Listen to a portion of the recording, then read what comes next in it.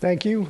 It's a pleasure to be here today. Thank you for all of you sticking around for the last two presentations of the day. Hopefully you'll find it worthwhile. I'm going to be speaking with a focus on the USDA Rootstock Development Program. I know Jude's following on me and talking about the IFAS program. The title of my talk is New USDA Rootstocks for Better Disease Tolerance and Fruit Productivity. I'm going to start off talking about 4 rootstocks that were released by the USDA in the last 12 years, kind of giving a little more detail and performance information as to how they are doing at present in productivity, and then some words about new rootstocks currently under development that aren't yet really commercially available.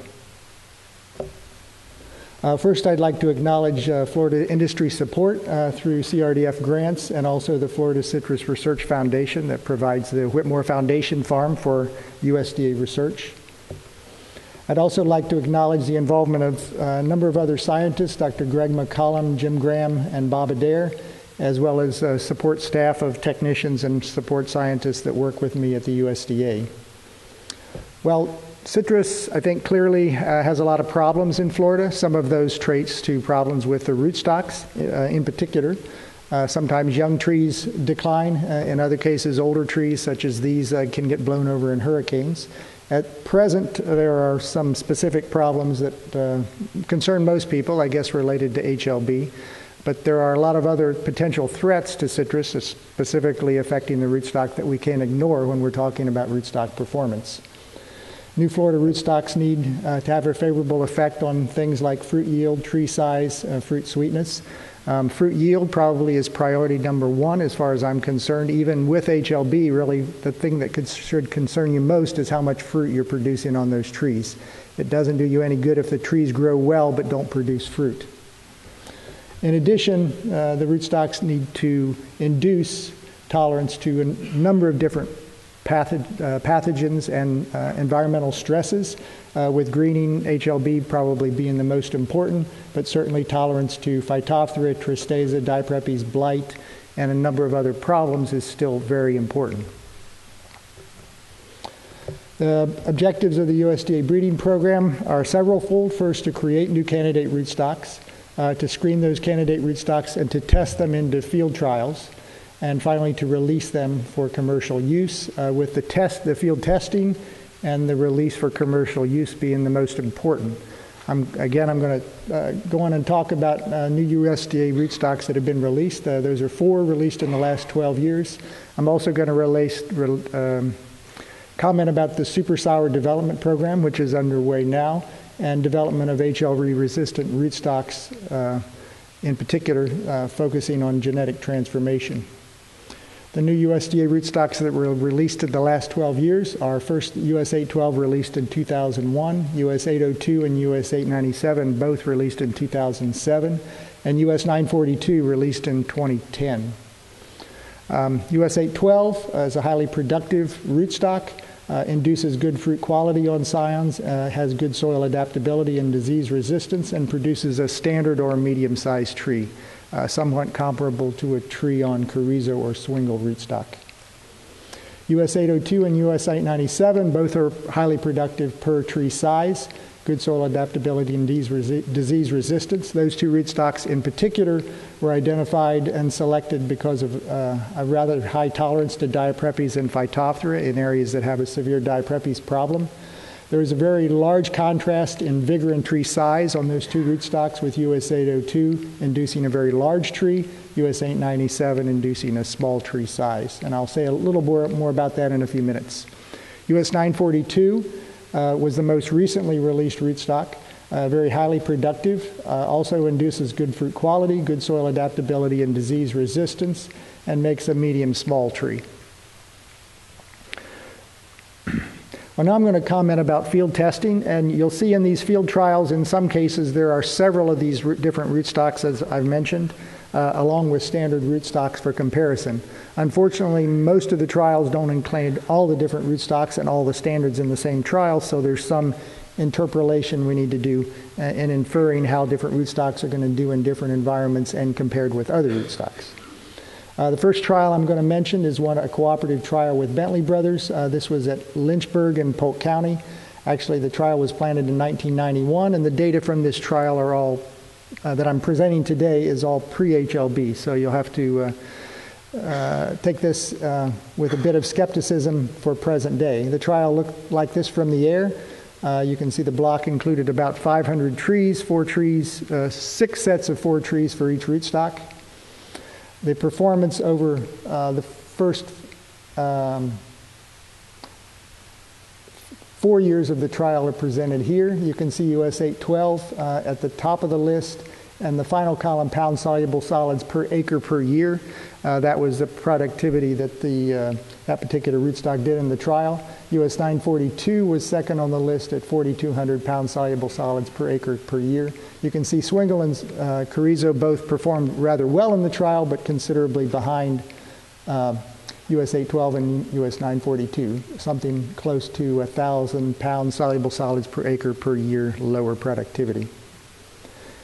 The second trial I'll mention is USDA trial, cooperative trial with Ori Lee in Osceola County. This is with Hamlin scion. The yield is shown in the second column, rootstock in the first column, yield in the second column, tree height at 18 years old in that third column.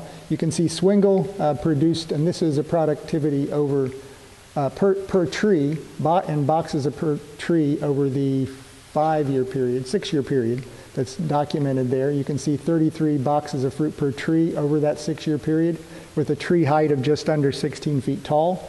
US 802 was the most productive in the trial at 44 boxes of fruit per tree, but a considerably taller tree, about 20 feet tall.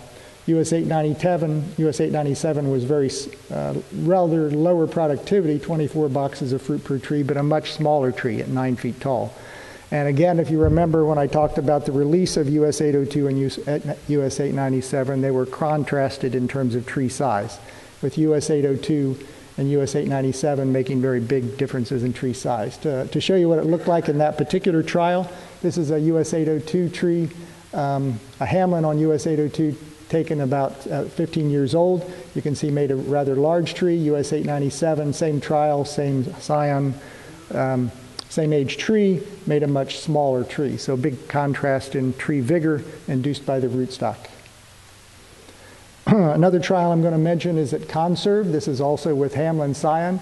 The final column shows productivity over a 5-year period. You can see Carrizo and Swingle productivity. Again, this is in pounds of fruit per tree at 711 and 543 pounds of fruit per tree for those two rootstocks. US 942 and US 812 were significantly more productive, or at least US 942 was, as compared with Carrizo and Swingle in that trial. And US 812 also performed reasonably well. The next trial I'm going to mention is a cooperative trial with George Walker. This was at Corkscrew Planting in Collier County, Valencia scion. This is what the trial looked like. I believe this was about 8 years old. The data shown here is a summary over a 5-year period, again sorted by productivity per rootstock. In this trial, US 812 was the most productive over that period in the trial. The trial was affected in 2009 and 2010 somewhat by greening disease. You can see US 812, again, over the 5-year period, 842 pounds of fruit per tree. In comparison, Carrizo in that same trial was about 700 pounds of fruit per tree. US 802 and US 897 a bit behind. Interestingly enough, despite the big difference in tree size for those two rootstocks, the productivity was similar in this particular trial. And you can see Swingle and Clio were at the bottom of the list in this particular trial at around 500 pounds of fruit per tree.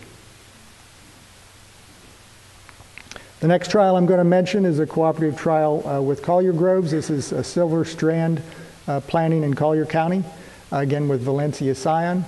This is a photograph during the harvest of the trial. I think it was last week. Unfortunately, I don't have the summary of the data from last week's harvest in this table, but this gives you the data from 2 different years, 2010 and 2012. Again, in the fourth column, total pounds of fruit per tree over that 2-year period. You can see US 802 was most productive of the rootstocks in that trial. US 942 was second on the list.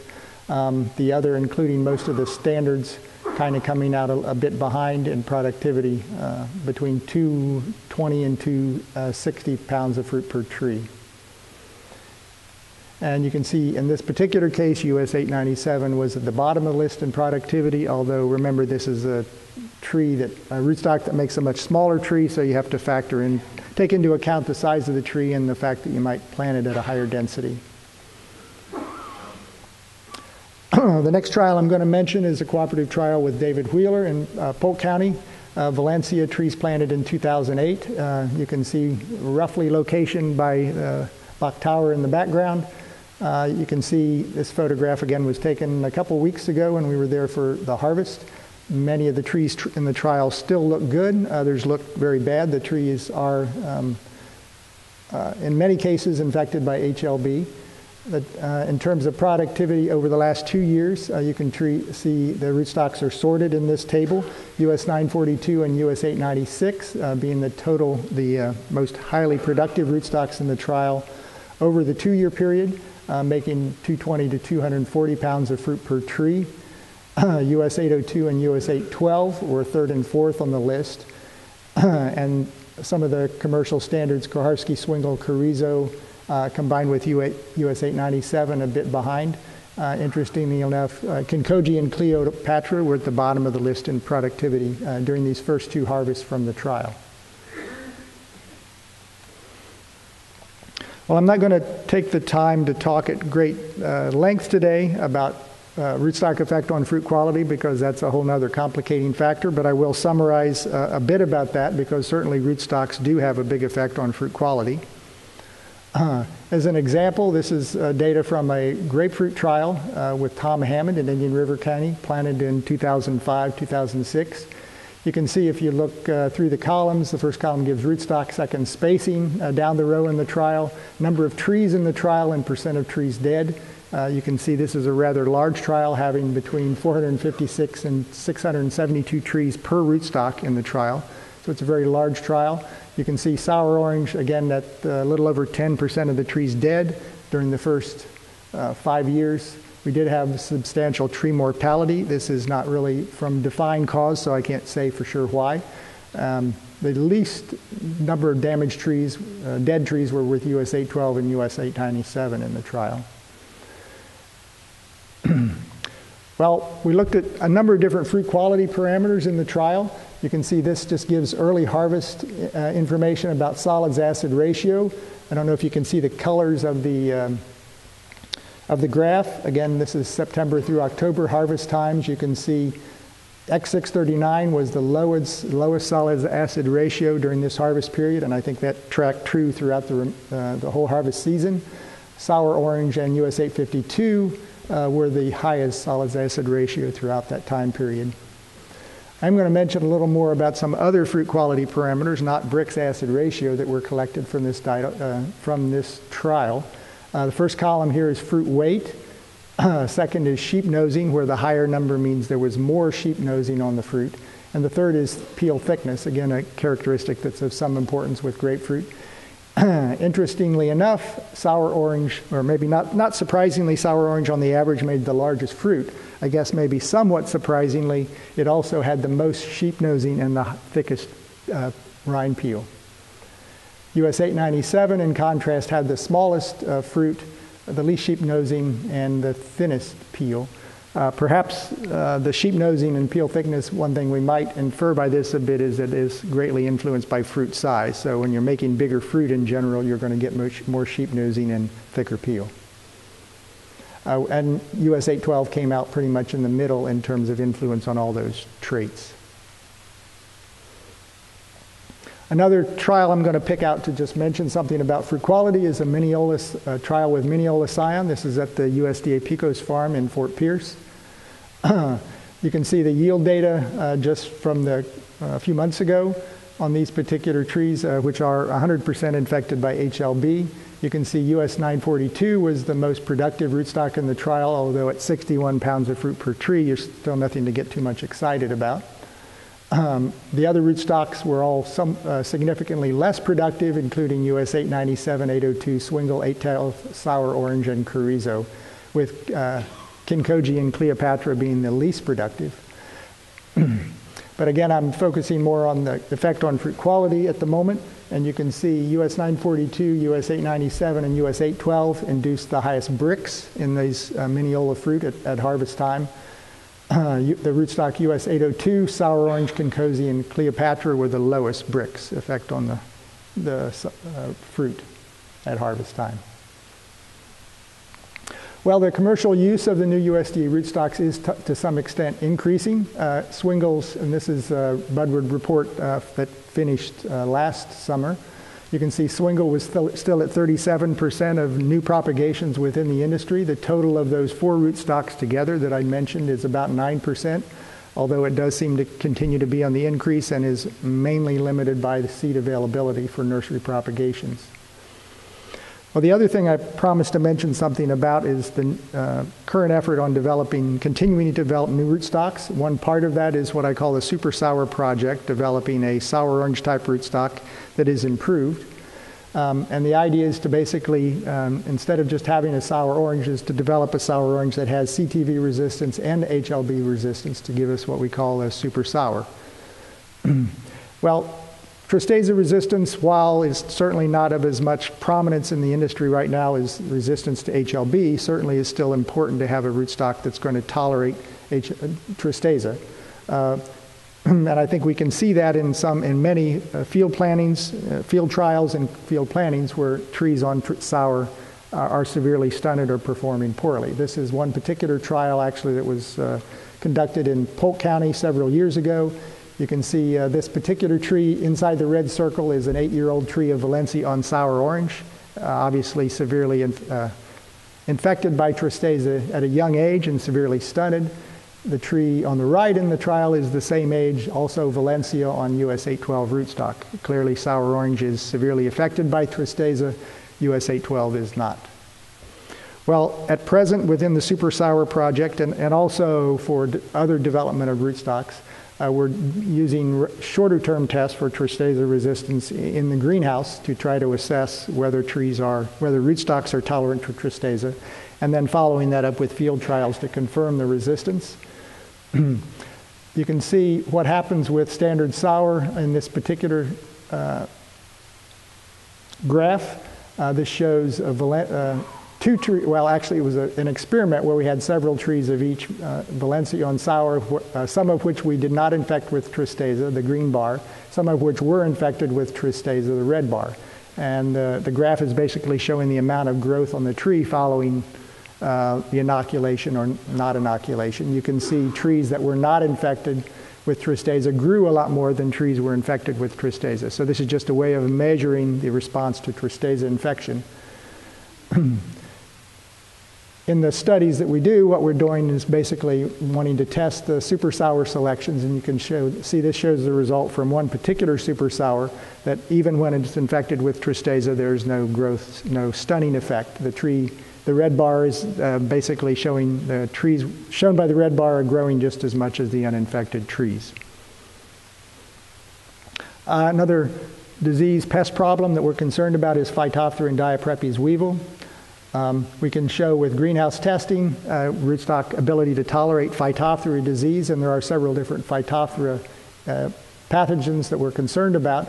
This is showing growth reduction, reduction in root mass following inoculation. You can see at the bottom, pineapple, chorizo, and swingle show something like 50 to 60% root reduction following infection.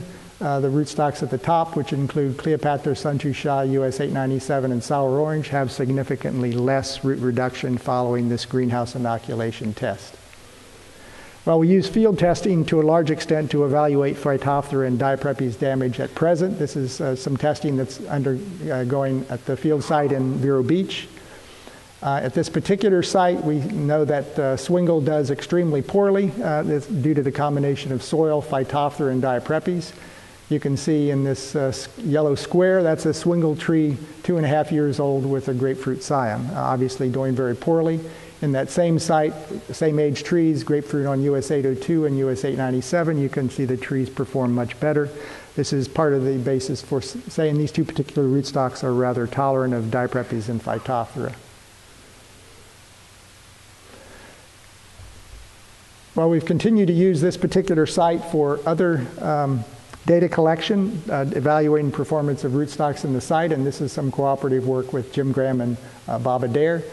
This table shows the performance of a number of new rootstock selections along with a few standards.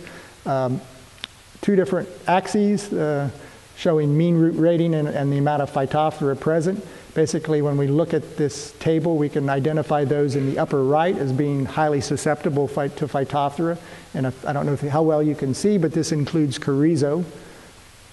The middle group, what I would call intermediate, inside the yellow oval, is more tolerant to, less susceptible to Phytophthora, and that includes sour orange. The lower left group is what I would call the resistant group, and that's mainly what we're after in terms of finding rootstocks that are the most tolerant of Phytophthora.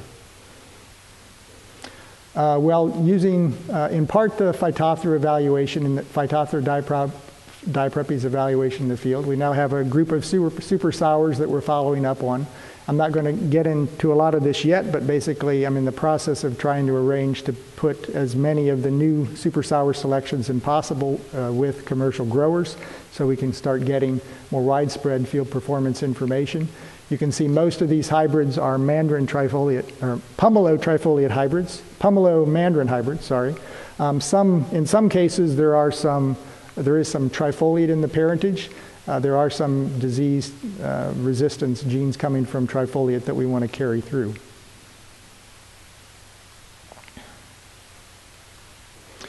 And of course, to come back to HLB disease, rootstocks to provide tree tolerance to greening disease. Of course, you all know quite a bit about that pathogen now. That's what the conference is mainly focused on today. Foliar symptoms on eudifoliate types like Volcamer and Cleopatra you can see, again visually very easy to look at. When we test rootstock selections in the greenhouse as ungrafted trees, we can see a very prominent effect. This is Cleopatra mandarin. You can see that 3 trees on the left were not infected with greening disease. The 3 trees on the right were infected. After they were infected and then cut back, you can see that new flush is severely stunted and yellowed. This was 32 weeks after inoculation of the trees. Interestingly enough, some of the trifoliate hybrid selections, like US 897 showed here, the 3 trees on the left are not infected. The 3 trees on the right are infected with greening disease, with HLB. They were inoculated and are in fact PCR positive, but they do not show any stunning or yellowing of the foliage at all following inoculation. So the rootstock itself is highly tolerant of the infection. And that can be illustrated here by the percentage of rootstock plants with foliar disease symptoms. You can see Cleopatra and Volcamer at 12 months after infection, that final column, have between 80 and 90% of the trees showing clear foliar symptoms of HLB. In comparison, US 897 shows no symptoms, no foliar symptoms whatsoever. But it is important to note that this is talking about rootstock seedlings, not the grafted tree. Unfortunately, first, rootstock seedlings like US 897 are very tolerant to HLB and show few symptoms in greenhouse testing. However, even when grafted on tolerant rootstock, sweet orange tree is still significantly weakened by HLB. And again, this is an HLB test, in greenhouse tests. The best way to determine whether a rootstock will increase tolerance of a sweet orange tree in the field is with rootstock field trials. And I think that's why I come back to relying on field trials, field performance information to make good judgments about what a rootstock is going to do. As an example of that, I'll come back to a trial I mentioned earlier. This is a cooperative trial with David Wheeler in Polk County. In this trial, a large proportion of the trees are infected with greening, some showing clear symptoms like the one on the right, others looking very healthy and appearing very productive like the one on the left.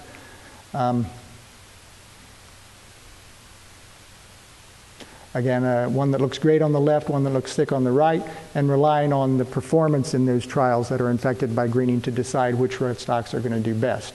Again, US 942, 896, 802, and 812 performing relatively well compared to the standards. Chorizo and Swingle and Kuharski, somewhat less productive, and the others coming out somewhere below. Development of rootstocks more resistant to HLB by transformation is another important part of my program. I guess I'm not going to have much time to talk about that now. Basically, we're using genetic transformation to try to induce genes for a high level of resistance to HLB. Expressing foreign antimicrobial peptides is one part of the project. A more important part of the project is to increase expression of natural citrus defense genes because this takes away a lot of the concern about expressing foreign genes in citrus for commercial use. The citrus genes that we're focusing on the most are shown here. Again, I don't expect you all to know that much about them, except the CT in front of each of the genes means it's a gene that is from citrus itself, so it's not a foreign gene. It's the citrus gene that we're just a citrus disease resistance gene that we're just increasing the expression. We have thousands of these transformed plants in the greenhouse now that are in the process of being tested. This is one of the houses in which the transformed plants are being inoculated with greening disease by psyllid inoculation, and then we're following the growth and development of those plants over time to evaluate how the trees tolerate the disease. And again, I'm finishing up now. The whole point is to develop not just an ordinary tree, but a super tree that's going to give the supreme strength and health to the tree long term. And that's all I have planned to say. If there's a few minutes, I'd be happy to answer questions. Good?